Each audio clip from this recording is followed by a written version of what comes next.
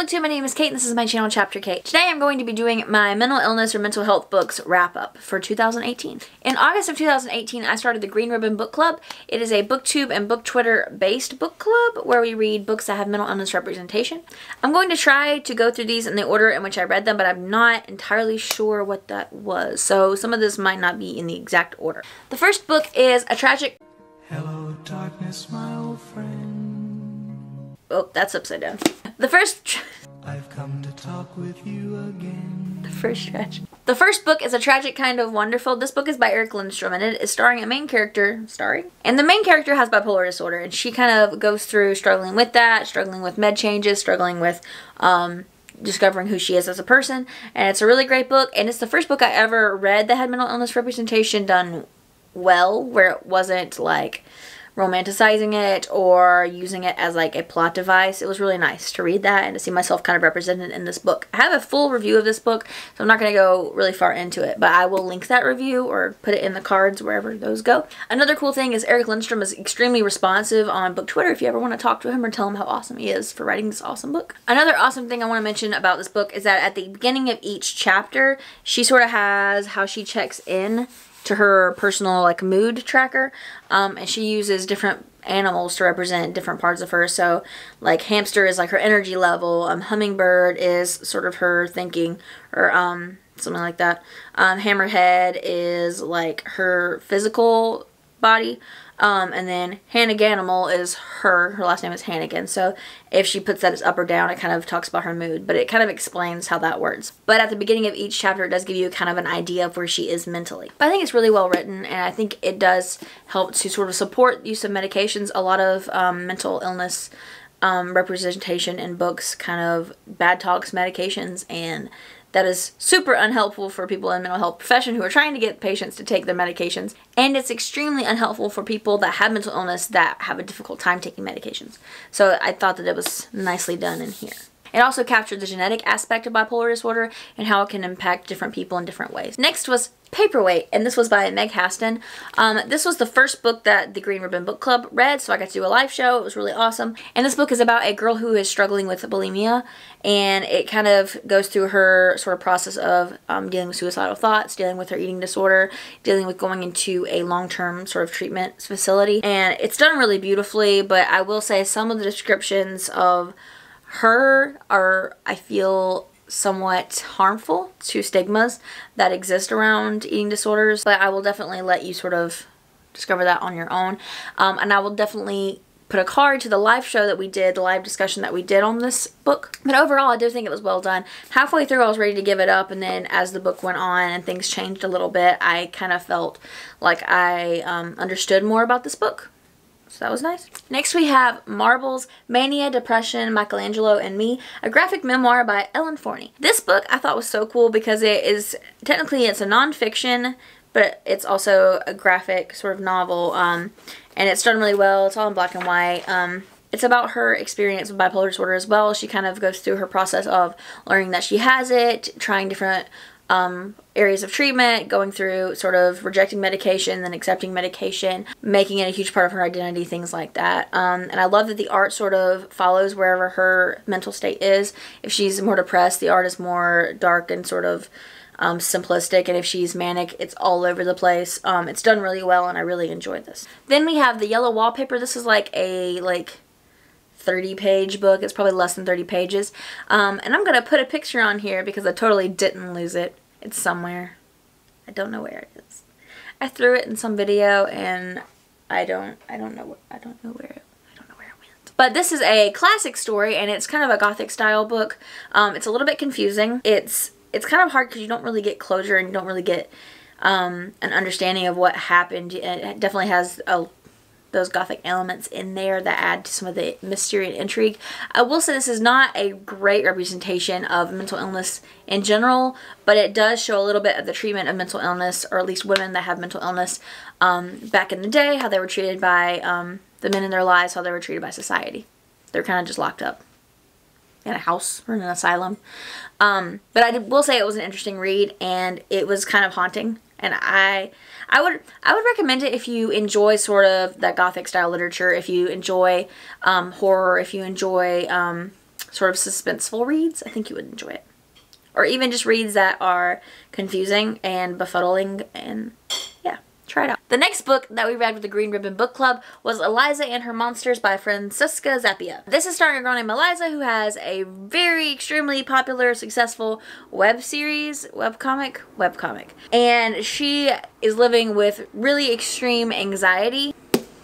Why are there always planes around here? And so she's kind of dealing with learning how to cope with her anxiety, learning how to balance her secret webcomic famous creator life with being in high school, which is a terrible combination. She also meets an amazing guy at school, but it's a really great depiction of not only anxiety, but online life, online community, online sort of culture, and how we've grown to having more like online friendships.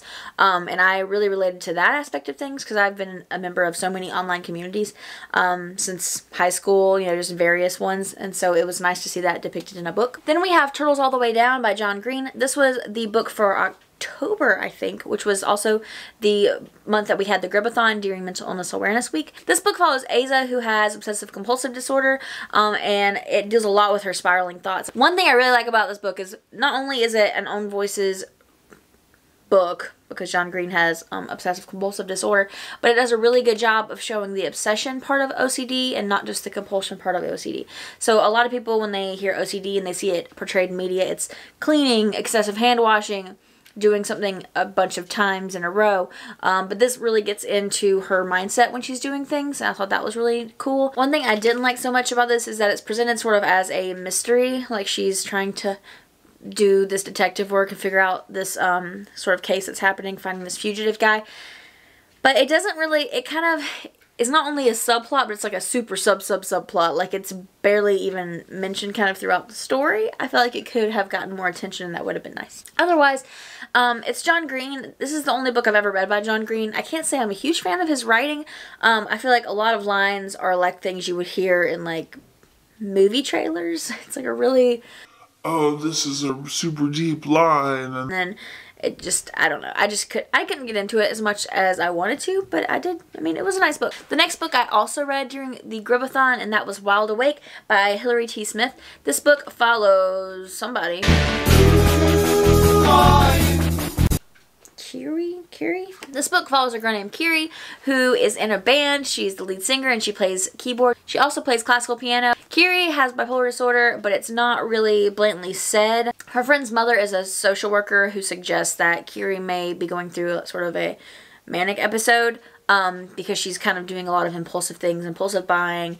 She's really creative. She's staying up for several nights in a row just practicing and playing. And I really related to this book because I did that a lot in college. I would stay up late writing or composing music or doing artwork or trying to like do different things, you know, creatively or to do with my schoolwork. And so I definitely related to that. And she's also dealing with her sister who had passed away years before named Suki and kind of discovering more about her death that she didn't know previously. I will say in this book there's a lot of negative talk towards medication because there's not really any resolution in this book to the end, I don't think.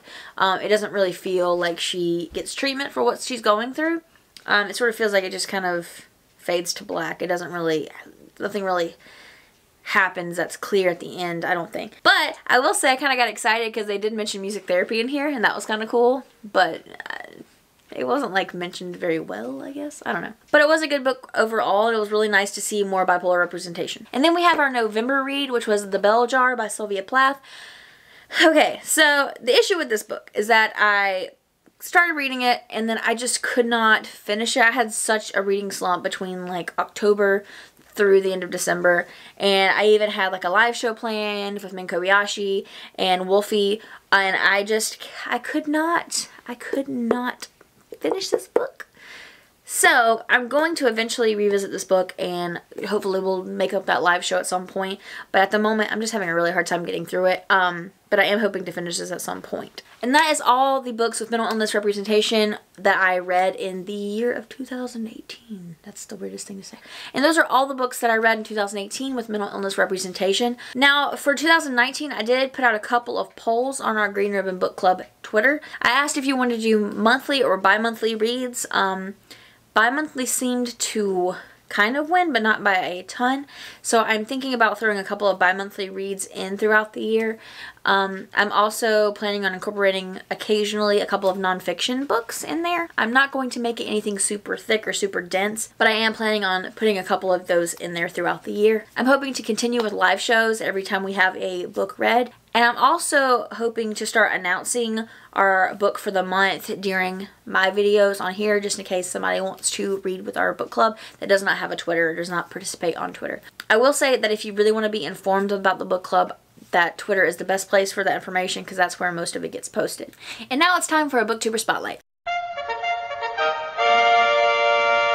And today's BookTuber Spotlight is going to go to Wolfie from Silly Little Ravenclaw. Wolfie is an amazing booktuber who has recently, for Vlogmas, done videos about their dissociative identity disorder. I think that they have been extremely creative with the way that they've done videos. They've done Alters Pick My TBR and Alters kind of choose their favorite books. And they've talked about different aspects of dissociative identity disorder, which I think is extremely brave because I feel like dissociative identity disorder, or DID, is one of those mental illnesses that has a larger stigma than others. And I appreciate that they have such bravery to talk about that. But that is all for this video. If you have any books that you've read this year with mental illness representation or that you've read in the past that you think that we should read in the Green Ribbon Book Club, I would love if you would leave that below. And of course, I would like you to like the video if you liked the video. If you didn't like the video, you could still give it a thumbs up or not. It's up to you. Whatever. But that's all. If you would like more of this junk, subscribe below. Bye!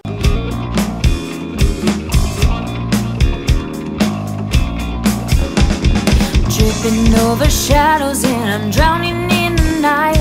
I feel the soldiers coming and I'm putting up a fight. I feel my eyelids closing under